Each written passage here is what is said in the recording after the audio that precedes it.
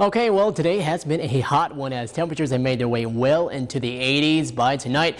Though cooling showers are on their way in, and they have been pretty strong and heavy just off to our north and west. A happy Tuesday evening, everyone. Chief Meteorologist Adam Claiborne here with your website weather update. Well, a look at your current temperatures sitting in those 80s mostly. 86 in Alpena at 85 in Mild, down in Tawas at 86 degrees, and a cool spot, Rogers City right now coming in at 67. Now, rain, it's on its way. There have been a lot of heavier showers across the UP. They will sweep their way south and eastward as we head on into the evening. Here we are getting closer to around 3 to 4 a.m. Seeing those showers make their way through. Could be some heavier pockets within maybe a thunderstorm or two across the region. But that gets out of here tomorrow. We should stay dry, expecting more of that sun to be in place, and also slightly cooler air. Not going to be quite as warm for us. Highs in the upper 60s and the lower 70s. And then getting on into late tomorrow night and heading on into Thursday, well, our next chance of rain, better chance of rain arrives, and that will sweep through the region. And we'll see more of that on into Friday and Saturday.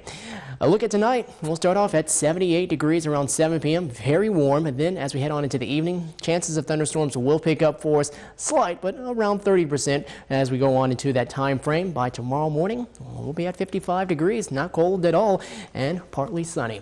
Your forecast over the next 7 days, dry on Wednesday, but then expecting rain Thursday all the way through Sunday.